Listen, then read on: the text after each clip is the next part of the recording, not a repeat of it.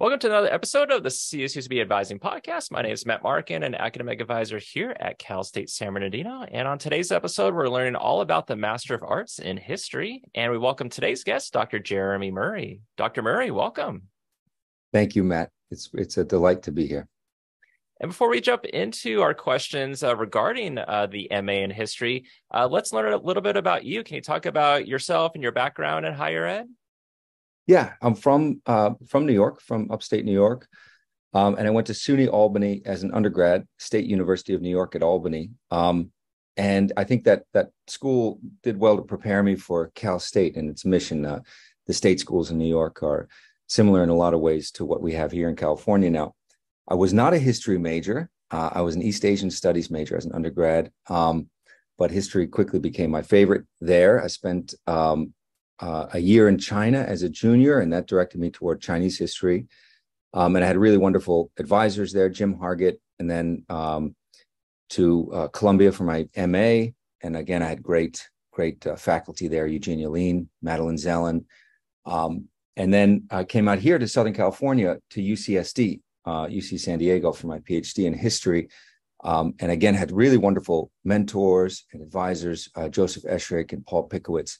And that, I think, having those really wonderful teachers, wonderful advisors and instructors really made me want to do what they did. And that got me doing this, watching them doing their writing and their scholarship, but also they were all really remarkably committed to their students, enriching the lives and broadening the horizons of their students. And so that really wanted me, that led me to want to do what they did. Awesome. And so at Cal State San Bernardino, we have the MA in History. How would you describe that to students? The MA is a 2-year program. It's a very rigorous course of study. It's going to deepen the students' understanding of how history has been done in the past and how historians are doing it today as a scholarly practice. I think that's an important distinction. In their first year, students are going to join the conversation, join the discourse of how history is done at the highest levels of historical scholarship. And then they're going to move on in their second year to do their own work, and that could be a thesis, it could be a project, it could be a portfolio. Most students opt for the thesis option, which is a kind of traditional option. And in any one of these three, the thesis, the project, or the portfolio, they're going to produce original works of historical scholarship. And they're ultimately going to publish their work on ScholarWorks. Many of them are going to publish their work in venues like the student journal as well. Yeah. And so before we talk about, let's say, the admission process with it, maybe kind of going off of what you were just discussing right now, we have the MA in History, there's the BA in History. You're talking about the thesis, portfolio. Can you talk more about other things students might be learning in their classes and maybe tie that into if a student might be like, well, what's the difference between the BA and the MA? Oh, yeah. Well, I think in terms of the difference between undergrad and graduate level courses is the most obvious thing is that their depth of understanding of the content, what's actually going on, and just mastery of content that they might one day have to teach. But they're also going to enrich, deepen their understanding of how we know what we know in history. So the study of history, and sort of make an object of the study of history. Sometimes we call that epistemology or systems of knowledge, but not to get too far into the weeds on this. This is crucial for historians to understand how we know what we know. This is a very deep level of critical thinking. It's a crucial skill for anyone to learn if they're getting ready to join a sort of top-level scholarly conversation or discourse. They're critically examining sources. They're looking at trends in the writing of history, how the time in which a work of history is produced can inform that work of history as much as the time that it's about. And that goes for us today as well. And this is, I think, in my view, this is why I really like the program. This is very exciting. We understand the cultural landscapes, the political, social landscapes that we inhabit today, and that we sometimes take for granted. And in this way, it becomes easier for us to discern historians' intent, but really any author's intent when we learn to read a source in that way. And that can include, a Super Bowl commercial or a serious work of scholarship, and really anything in between. We get a sense of how to read that source and how to understand that source and put it into context in a really, really rich way. Understanding the long history and the culture that gets that work in front of us. Undergrads start to do this, but at the graduate level, these skills are strengthened, enriched, and deepened in a much greater way, so that they're prepared maybe to teach it or to deploy that kind of methodology in their own scholarship, or both. And let's say students interested in applying for the MA in history. A lot of times we get questions in terms of like, do I need to have a certain bachelor's degree? Do I have to take certain classes before applying? Do I need letters of recommendation? What's the admissions process like?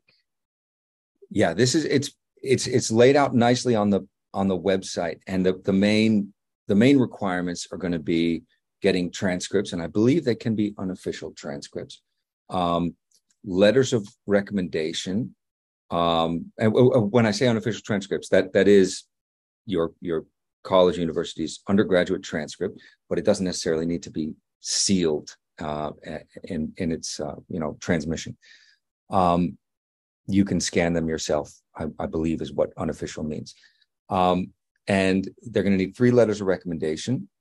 2 should come from former faculty. 1 can come from a non-academic source.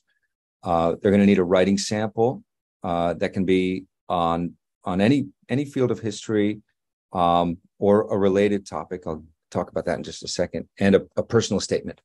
And the due date, I believe, is going to be February 1st in the coming year. It's always early in spring, so that we have time to not only accept and notify students, but so that they have time to apply for Office of Graduate Studies, OGS, scholarships that are often due in March. So if they get their applications in, if they get their acceptance letters in time, they have time also to apply for those scholarships. So that's why we moved our date earlier. And the personal statement that students write should give a sense of what subfields of history they're interested in. What are they most interested in doing? Maybe even what faculty members they're most interested in working with. And hopefully that would follow on a conversation with a faculty member where they reach out in advance and say, I'm interested in coming into the MA program, planning to advise, planning to ask you to be my advisor, et cetera. And then they can put that into their personal statement. I spoke with Professor so-and-so about possibly working with them. The more detail that goes into a personal statement, specifically about your scholarship, we want to learn about you, but we also want to learn about what kind of scholarship you're interested in. And if you can do that, then that's going to go a long way to showing us whether you're a good fit for the department and the MA program particularly. And that's a key word, I think, for graduate school applications that may be a little different from undergrad applications. And that is, are you a good fit for this program? Because we've had really wonderful students who were not a fit. They were not a good fit because they wanted to study a subject that we just didn't cover in our department. Our faculty didn't cover it. So that was that can happen.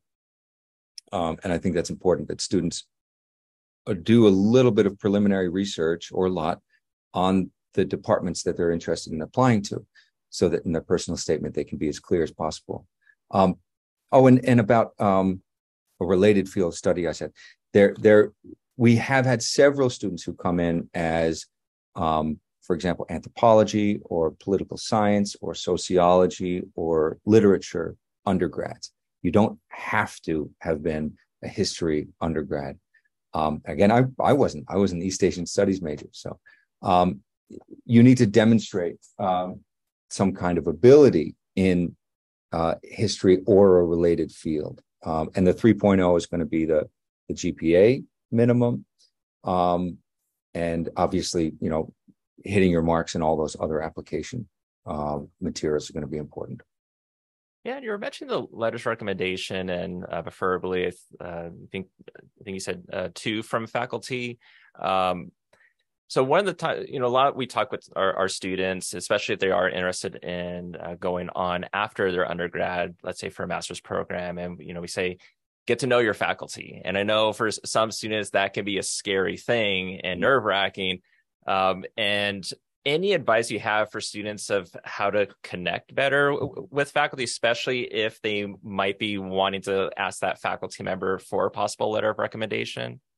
Yeah, and this is something I remember being struck by this is a big similarity between SUNY Albany and Cal State San Bernardino, where you have a lot of first generation college attendees and college graduates.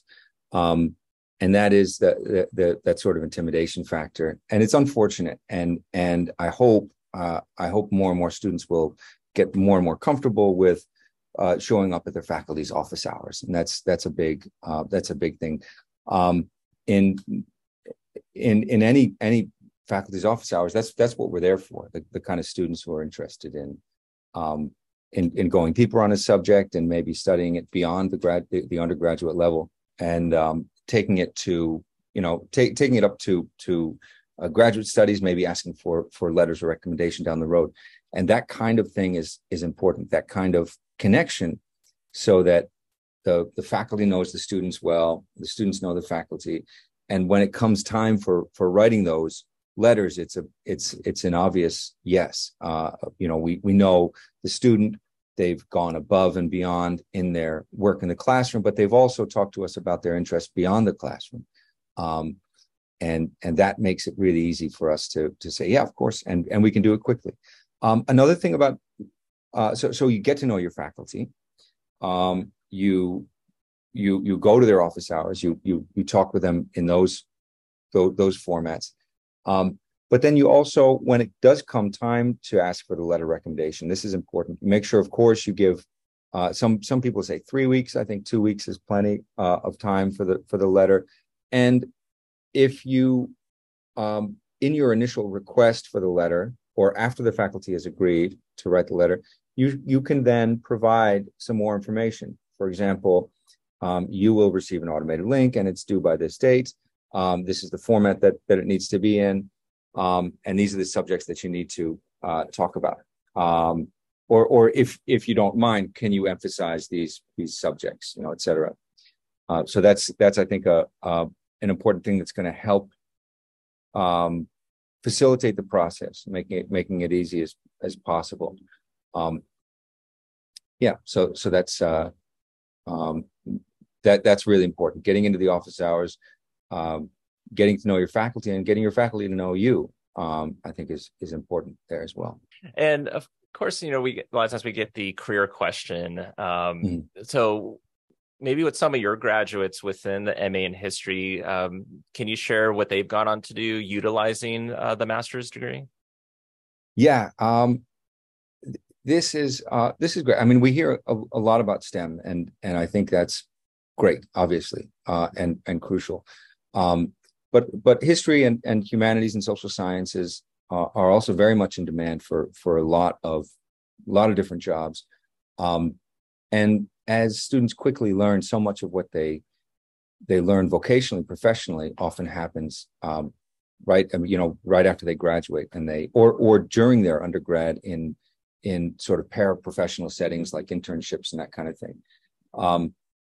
So I think in terms of our MA program, we've had students go on to do a number of things. They bring their extremely strong verbal and written communication skills to a number of different occupations, and also extremely good leadership roles and sort of responsible citizen kind of awareness. I think that's really important. A lot of our MA students, a fair number of our MA students, are interested in teaching at the community college level, or returning to teach history and social sciences at the 7 to 12 grade level, and doing so because they have the MA at a higher pay rate. So that's appealing as well. We've had some students who are already teaching at the 7 to 12 grade level and come in for our MA program. One thing our MA program offers is many of our classes fit the schedules of people who are working 9 to 5 or 8 to 3 or something like that, and they can come in and work those. They can work their regular teaching job or another job during the day, and they can come into our, not all of our seminars are evening seminars, but our core seminars are. So working teachers or people who are interested in teaching at the community college or 7 to 12 level, both. We also have students who are eager to go on to the PhD level, PhD programs, and then teach at a 4-year institution, post-secondary. And we've had, I think, 4 or 5 students who have gone on to do that already. And that's a large proportion. We only have an average of about 10 per cohort. And they've gone on to PhD programs around the country, a few here close to home at UCR, one up the coast at UC Santa Barbara, one in Mississippi. And so that's another thing that the MA can be a launch pad for. You can get a sense of whether history study at the graduate level is right for you. And if it is, and if you really hit the ground running and you love it, then, in your the beginning of your second year, you can be applying to PhD programs as well. And as with our undergrads, and I think Professor Jones spoke with you about this, there's also a very strong interest in public and oral history and museum work, and sort of vocational aspect of history that way. And that's in large part thanks to our really remarkable faculty that can cover those very specific skills to prepare people for museum work, prepare people for work in state and national parks and historic sites, as interpreters and in other capacities. So those kind of things are really great. Our MA program, like our BA program, can prepare students for that at a more advanced level. They can also choose to go on to law school, where their communication skills, written and research skills are going to serve them very well. Also working as editors in the publishing industry. There are lots of other kind of jobs that you can enter because your leadership, your organizational, your communication skills are all very, very strong based on your work as a history major. So, and let's say a student's interested in possibly applying for the MA in history. Maybe they're on the fence of applying. Maybe they're deciding between a couple degree programs, or whether they want to go on to do a master's degree. Any advice for that student with helping them decide whether to go ahead and apply for the MA in history or not? Yeah, I think that question of fit that we were talking about before is really important at the graduate level. It's at the undergrad level, there's this sense of, I want to go to the best school possible, or I want to go to the most affordable school possible, or, I want to go to the school with a great, Division I basketball team, or, whatever it is. At the graduate level, what's very, very important is the program is a good fit for you. And in history, what that means is that the time or the era or the region that you're most interested in studying is covered either directly or maybe indirectly by faculty that are in our current tenure track or tenured faculty. So assistant, associate, or full professor. Somebody there covers, they might not cover exactly what you're interested in, but if you have any question about that, of course, as we said, you can reach out to them. You can ask them. You can say, hey, is this something that I could write a thesis on with your guidance? And they'll be very, very frank about that. It may be something really exciting. Like for me, I do modern China, but I'm very excited about doing pre-modern China. I'm very excited about doing, China 2,000 years ago. I also can do modern Japan or modern Korea, advising a student on a subject like that. And that might not be immediately apparent from my faculty profile. So if a student were potentially interested in that, I hope that they would reach out. And in the same way, we have people who cover who cover Europe or Latin America or Africa in different regions and in different times. and a student would want to reach out to that faculty member if their interest is in their sort of wheelhouse. So I think another thing, and we mentioned before, and I just want to emphasize again because it's so important, is to go to the office hours of faculty that you might be interested in working with, and talk to them.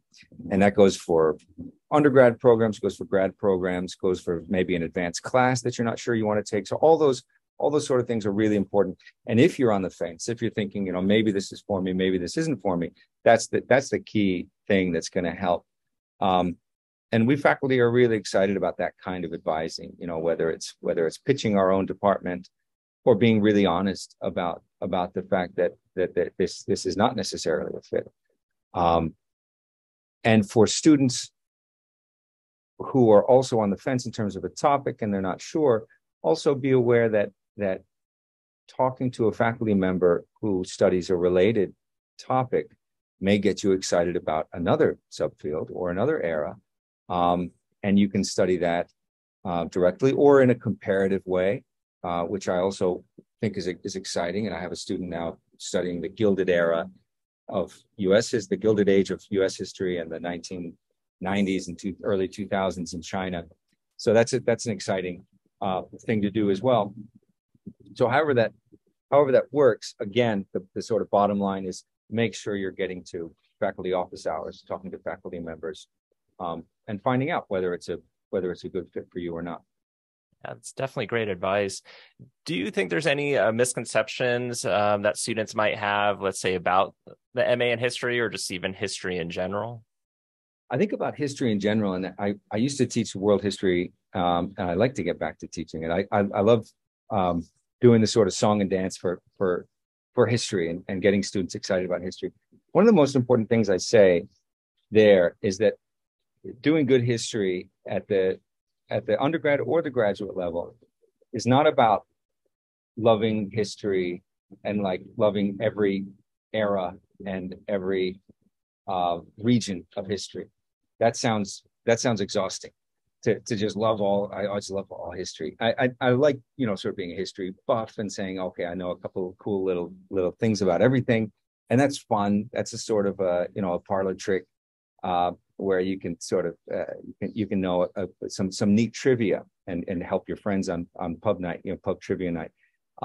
But history isn't just, we have these great resources that we can quickly look up facts, in the same way that being a sort of human calculator is not what math is about, right?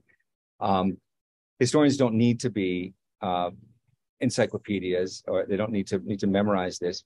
It's okay to be more or less interested and expert in different regions and different periods. And actually that's necessary. That's the only way you're going to really go in depth on any of these periods or these regions. It's good to have that broad understanding, that broad awareness. It's good to know how different eras fit together, how different sort of macro regions connect to each other. But you are going to bring your priorities and your preferences to this.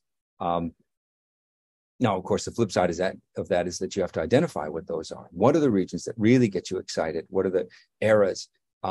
Maybe the individuals, maybe the modes, maybe the themes, maybe the sort of broader topics that get you most interested. And that can be in a comparative sense, but that's going to enliven our classrooms if you are able to bring that kind of energy, that kind of discipline. You're ready to go in depth on a subject. And so if you can do that, then that's going to bring a lot of excitement. So that's the first thing. That history isn't just about loving all history. And the second thing I think that's a bit of a misconception about history, historical study, scholarly study, is that history study, and I assume this is the same in many other disciplines, it can be a very social and a very collaborative experience, right? That it's not, but that it can be a very social experience. There are obviously going to be stages of the research and the writing and the editing that are just you and your books, you and your computer, you and your notebooks. There are going to be some stages of the work that are like that, obviously. But I think what students maybe don't realize and maybe don't make the most of all the time are that there are lots of opportunities to work with a very supportive cohort, very supportive crew. I learned this at UCSD when I was a PhD student there, and working with other PhD students who really put each other through their paces and really made sure that their work was honest and rigorous, and really called each other out when we would, make outrageous claims or just reproduce the work of another scholar or something like that, but in a way that was really collegial and was really, really also affectionate and productive and constructive. And I've also, so I saw that as a graduate student, but I also saw it just in the last 3 years, especially with the last 3 cohorts of the MA students. And it's been really exciting to watch that collaborative effort. And sometimes they're sharing in their triumphs. Some of them will get a publication or get a book review published or get a job at a museum or get into a PhD program, or they'll work together on a long form piece or a review for the journal, for a History in the Making student journal, which welcomes MA student work, by the way. And they'll also share in their sort of difficulties and the tribulations when they have to read a very, very difficult text, and they'll all be sort of having a really hard time getting through it. And they'll say, okay, let's have a meeting. And in COVID, that was an online a Zoom meeting or a WhatsApp text thread that they would set up, or they would use Slack or something like that, just to sort of get their, to vent a little bit about a really difficult post-structuralist text that they had to read and was very, very difficult to understand. And so that support is something I think that students going into history or scholarship of any kind maybe don't realize is going to be there waiting for them if they look for it. And that is really exciting, I think, in terms of the potential for the scholarship. And I guess connected to the support, my last question is, let's say a student is in the MA in history. So as a grad student, is there anything like your department would be able to offer for a student? Yeah, and I hope we can share the links to the History in the Making journal. There's a website through our department, and there's also the ScholarWorks page where it gets published. So it gets published on our history department website, but then we also have a ScholarWorks version of it. And I like that latter one because when students get their work published on ScholarWorks, they can go on there and see the journal in PDF form, but divided by table of contents. So you can download a PDF of the article that you've written or that you've edited or that you've co-written, and you pull it down and it has a cover sheet, just like an article would from JSTOR or Project News or something like that. So it looks very, very professional, and it's really neat to use as a writing sample if you want to go onto a PhD program, or for your portfolio if you want to teach at any level or anything like that. So the History Journal is a really, really great opportunity for students to get their work out there, but then also to go through the editing and publishing process that is so enriching, and it's going to give them a lot of awareness of the field of history scholarship, but also editing and publishing in general, and is going to make really great connections, the kind of networks, kind of undergraduate networks that serve students so well after graduation, in terms of awareness of job openings and training and all that kind of stuff. There's also, on that note, there's also the History Club and Phi Alpha Theta, and that's not a social Greek society. That's the History Honor Society, and it's linked to History Club, and it's also linked to the journal. Actually, the competition for the journal, which the student editors and authors regularly win, is a national competition through the Phi Alpha Theta Honor Society. So History in the Making is sponsored by our local chapter, Alpha Delta Nu chapter of Phi Alpha Theta, the History Honor Society. So students can join that. Currently, the advising role rotates, but currently, here in 2023, Mark Robinson and Michael Karp are the advisors, which is nice. Professor Karp is out in Palm Desert, and Professor Robinson is here in the San Bernardino campus. We do have several scholarships offered through our department, and there are also some really great scholarship opportunities offered through the Office of Graduate Studies, and those can be applied for by incoming students and in your first and second years. So a lot of support there. And then finally, our MA students also, if they're interested in getting in the classroom in any form, they can get into the supplemental instruction program. That's a program that James Graham has been leading on our campus for a number of years. And that's a really, really great sort of a paraprofessional type of work that students can do, focusing not on the course content, but on study habits, on editing and writing and that kind of thing. Sometimes it bleeds into course content a little bit. And then there's also ISA work, instructional student assistant work. It's sometimes involves grading and other clerical type of work as a kind of teaching assistant. So those sort of things are very good for the resume, also very good for the experience of working with a faculty member, seeing behind the scenes a little bit what goes into teaching an effective class and administering an effective class. So yeah, there are a lot of those kind of things. Oh, the last thing is not the last thing. There's probably a lot more, but the last thing I can think of right now is internships. We do very well placing students with internships, and a lot of them lead to really long careers with various partner organizations, museums, and local, state, national government entities. We have a student who just headed out to the Fowler Museum at UCLA to take a permanent position there in their artifacts. So there's lots that our faculty do, lots of outreach to neighboring institutions and to scholarship and club and that kind of opportunities here on our campus. Again, sometimes students need to take the initiative to find those kind of entities and those kind of organizations. But when they do, they'll find them very, very rewarding. Nice. Well, I definitely appreciate your time being on for this podcast episode. A lot of useful information. We'll definitely include those links in our show notes as well for listeners to check out. But Dr. Murray, thank you so much again for being part of this episode. Thank you, Matt. It was really a pleasure.